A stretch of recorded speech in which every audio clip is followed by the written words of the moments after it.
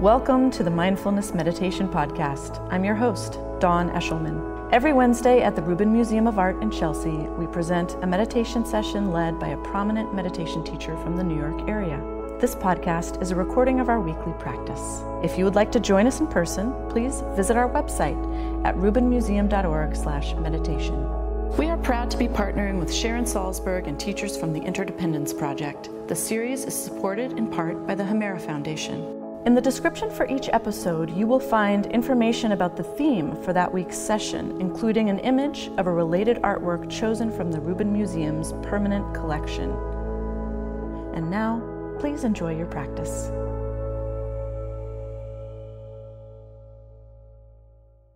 Good afternoon, everybody.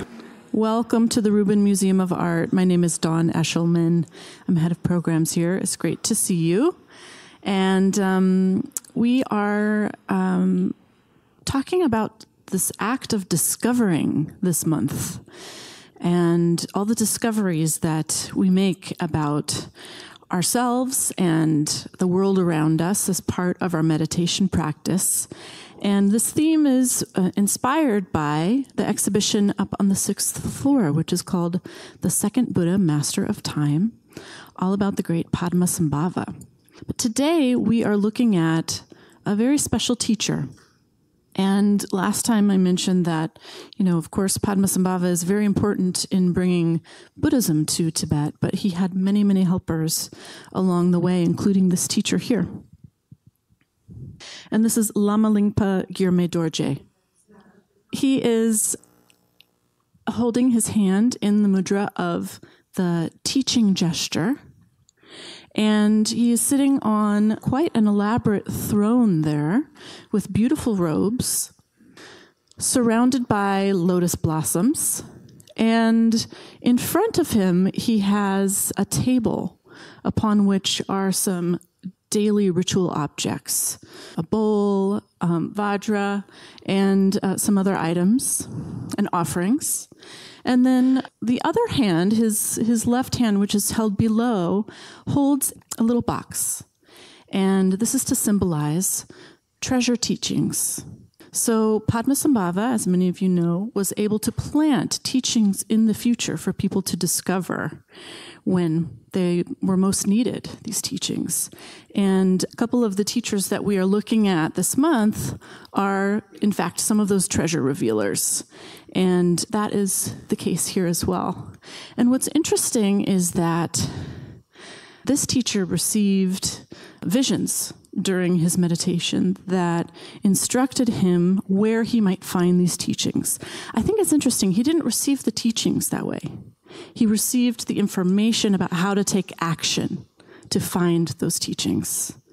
And another interesting aspect about this particular teacher is that he was known for his ability to weave kind of existing knowledge and traditions with new knowledge and traditions, and to help his students do that as well. So not just sticking with the old or, throwing away that information and going with everything new, but a mixture of the two. So if you think about that in terms of a metaphor for your own practice, I think it's a really interesting one to consider.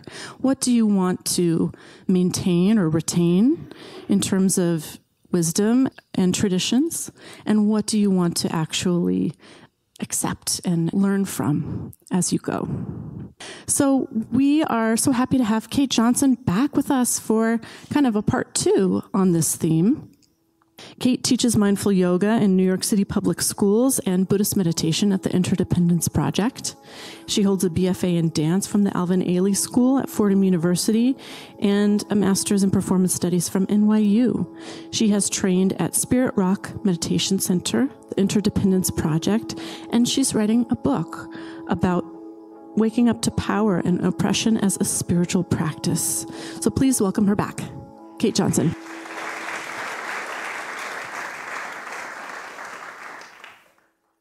Hello. I'm really feeling very blessed and honored to have a time for meditation inspired by this beautiful painting.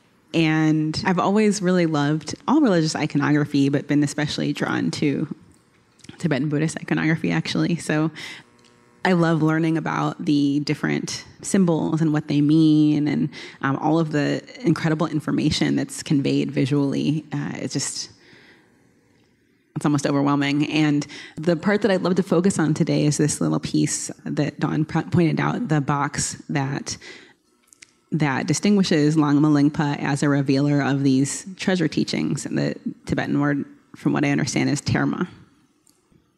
And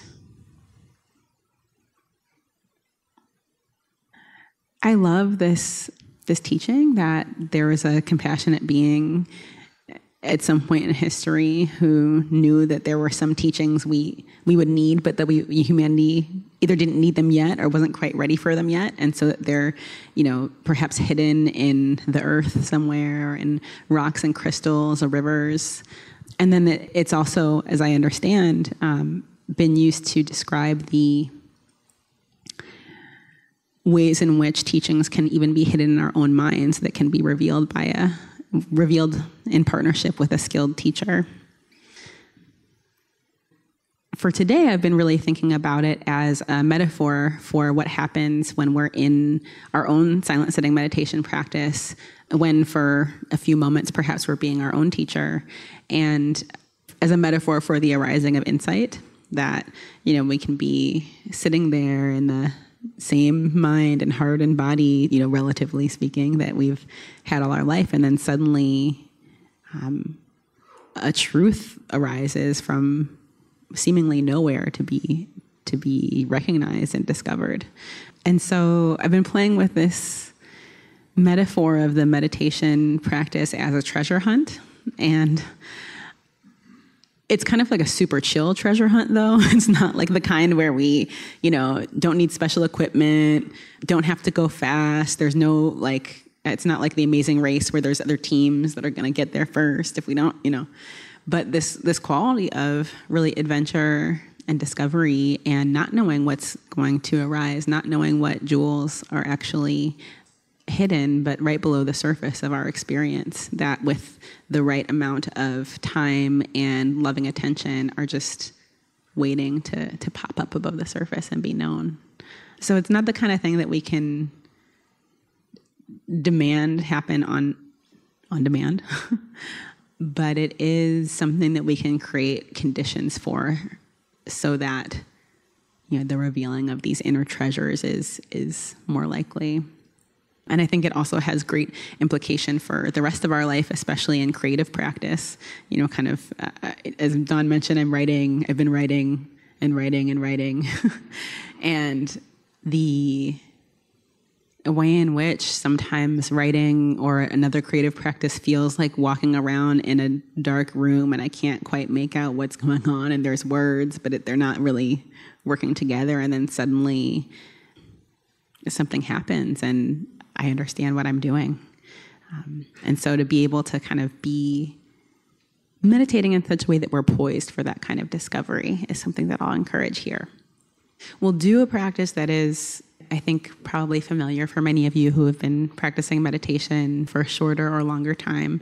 We'll be sitting, paying attention to the feeling of the breath coming and going as a way to kind of gather and unify the attention and help root us where we are right now. So it's kind of an investment in this moment. And then from time to time, I'll just invite you to notice, what is the treasure that's being revealed right now? And sometimes there might be a real clear answer to that. It might be like, a hammer hit on the head, of course, Many times it's more subtle. It's like the learning or the insight, it's almost there, but it's not quite ripe. But it can be a skillful activity to just drop in the question, what is it that's being known right now? And is it actually a treasure? So does that sound okay, like the practice? Okay. We'll try it out, and then we'll have time for questions after. So please feel free to just store them in your mind if something comes up and you want to talk about it later. I'm more than happy to do that. So letting your feet, if they can, reach the floor, and just Is that funny? I used to teach kids, so, chairs are different. People are different heights. So feet on the floor, or even if you can put a bag underneath or something, if possible, it's nice to have a sense of the feet touching something. And then letting your body settle into your chair. And with the sense that, I can relax now in this moment. We are relatively safe here. No one's gonna, just kind of assuring the body and the mind that this is a relatively safe space where we can practice. And if it feels good to close the eyes, you can do that, or keeping them softly open.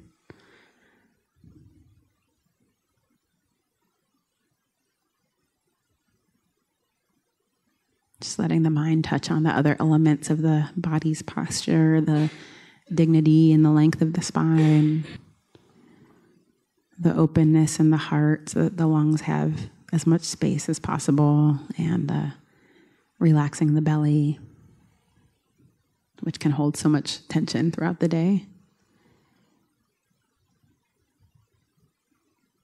Inviting, if possible, the shoulders to soften and the face to soften.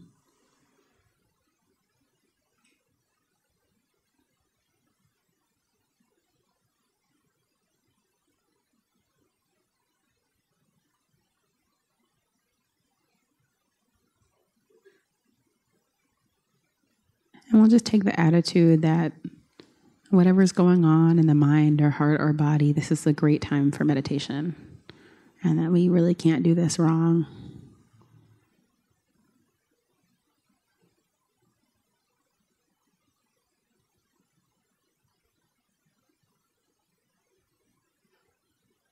And seeing if you can locate in the many dimensions of your experience, mind, heart, body, past, future, and then somewhere in there, the breath that's happening right now.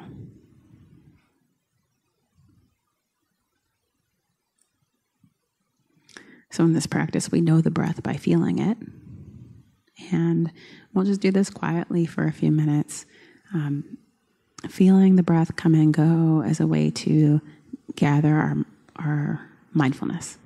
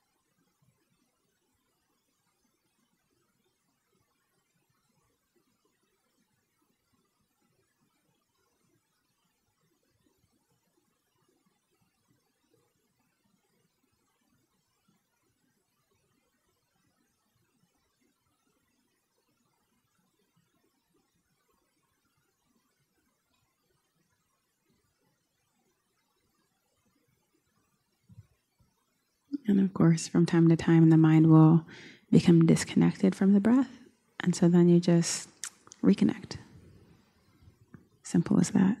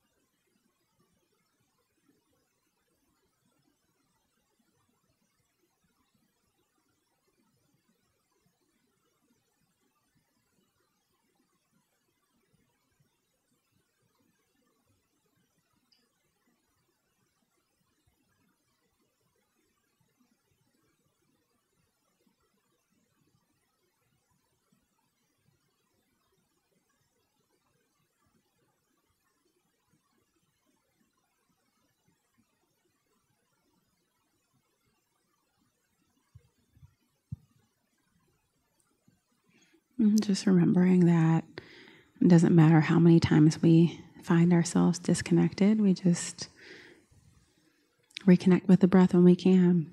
And that reconnecting is the activity of mindfulness. You can do it 100 times. It's good practice.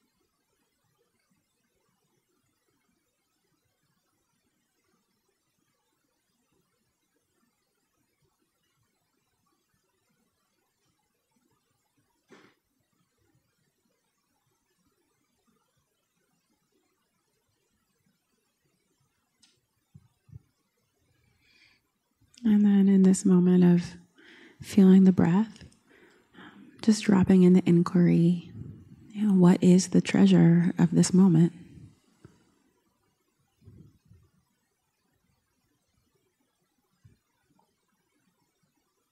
And listening, and then letting that go and coming back to feeling the breath.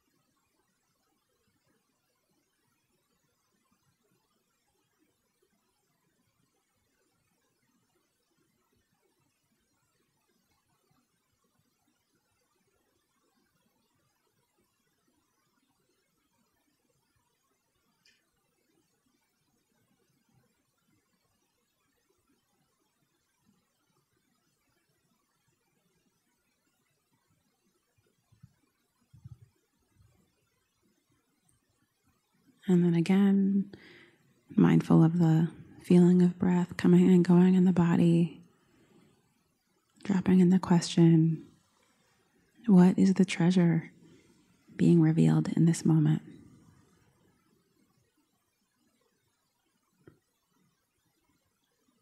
Listening.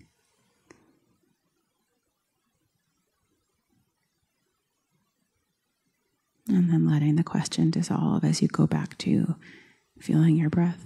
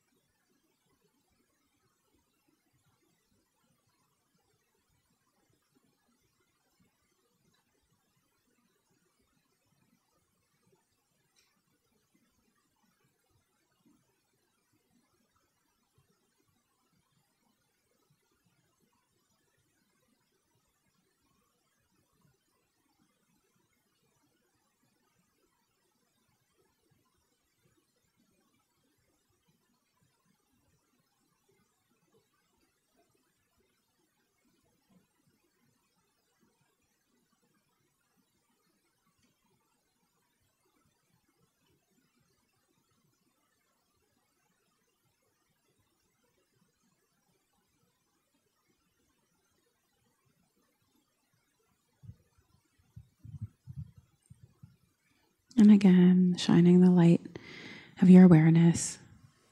Are there any treasures being revealed in this moment?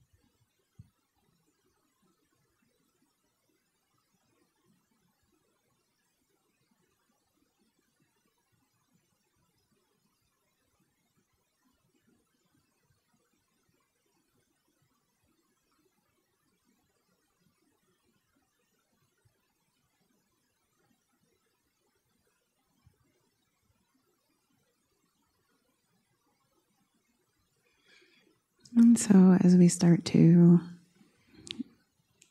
near the close of our practice today, just taking a moment to reflect on your practice as a whole and the great benefits for you and all the people that you connect with in your life, people you know and people you don't know. So that it's actually very wholesome to allow ourselves to feel good about our choice to practice meditation. Maybe that brings a little inner smile. And then also a moment to reflect with gratitude on the many generations of teachers who protected these teachings, sometimes at great cost, and our great fortune to be able to access them now. It's a little bit of appreciation for those lineages, teachers, and culture who made this practice available for us now. And I'll go ahead and ring the bell to close the practice. And when I do, feel free to just lift your eyes and move about if you'd like.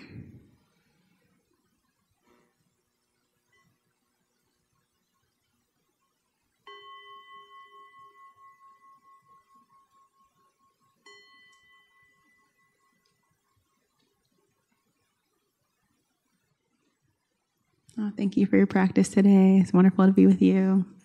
See you soon.